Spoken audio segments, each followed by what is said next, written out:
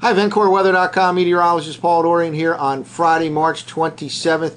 Temperatures spiked in the I-95 corridor all the way up to 77 degrees yesterday afternoon at Reagan National Airport in D.C., 67 in Philadelphia, 62 degrees at Central Park.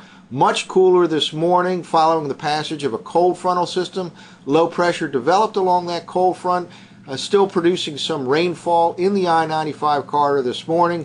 By this afternoon, and then especially overnight tonight and into the day on Saturday, it'll become cold enough that any lingering precipitation could very well fall in the form of some snow shower activity up and down the I-95 corridor. We are setting up for a winter-like cold weekend here in the Mid-Atlantic region, and it won't be only around the Mid-Atlantic region that'll suffer through this well below normal weekend. This cold shot will affect the entire eastern third of the nation, and I expect to see some numerous record low temperatures in the eastern third of the nation come early Sunday morning.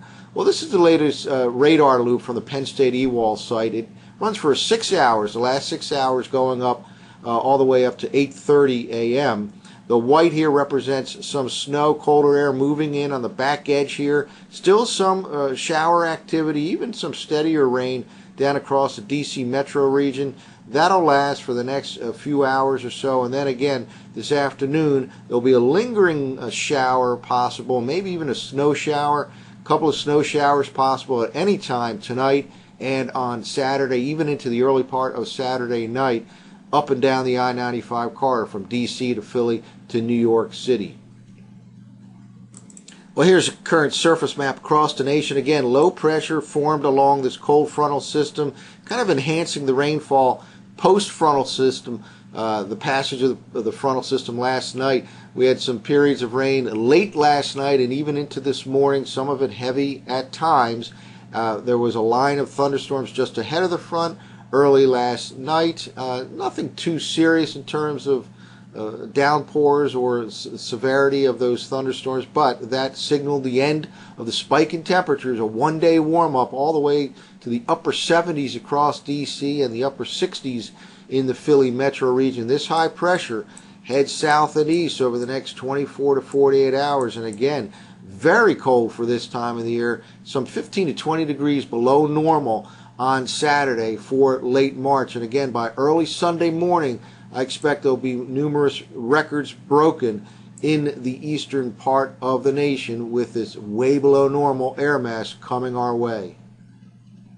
Well, let's take a look at another surface map in the northeastern part of the country. This one has surface observations.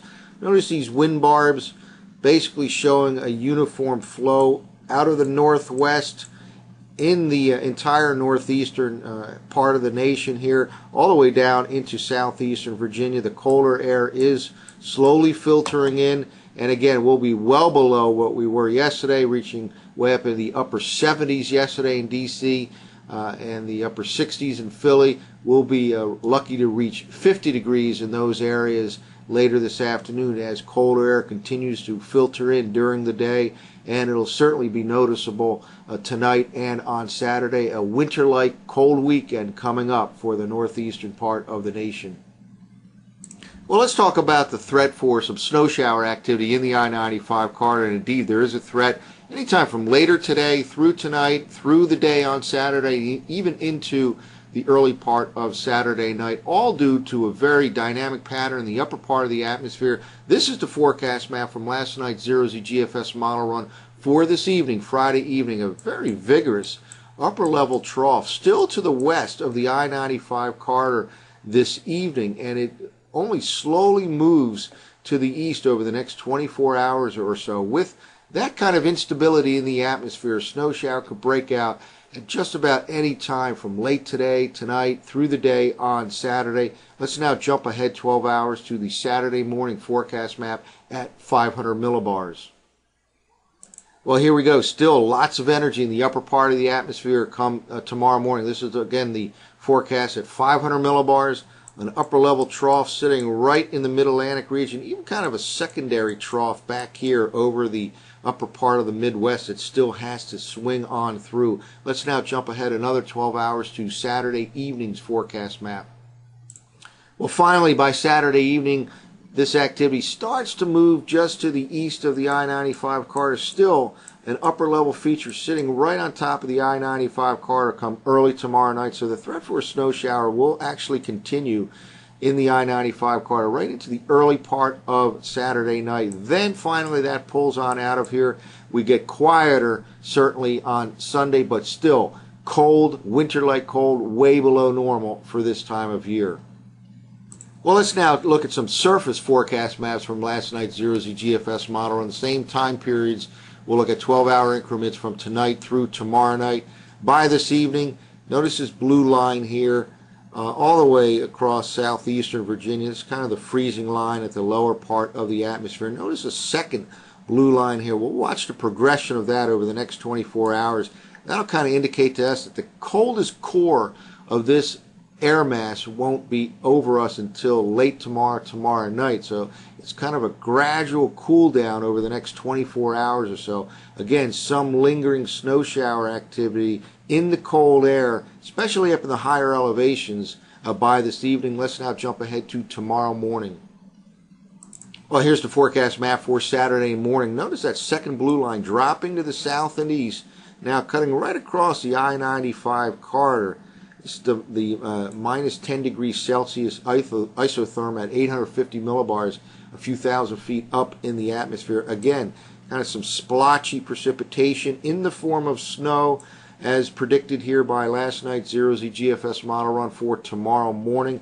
A northerly flow of cold air throughout the eastern third of the nation. Let's now jump ahead 12 hours to Saturday evening. And finally, here's that forecast map for Saturday evening. Notice now that blue line, that minus 10 degrees Celsius isotherm line, even farther to the south and east. This is really the coldest core of the air mass sitting right on top of us tomorrow night. It'll be a very cold night tomorrow night. And again, leading into a very cold early Sunday morning. I expect numerous records to be broken in this part of the country come early Sunday morning. So a winter-like cold pattern setting up for the weekend. Can be a snow shower or two at any time from later today through tonight, through the day on Saturday, and into the early part of Saturday night with all that energy in the upper part of the atmosphere. That's it for now. For VencoreWeather.com, I'm meteorologist Paul Dorian.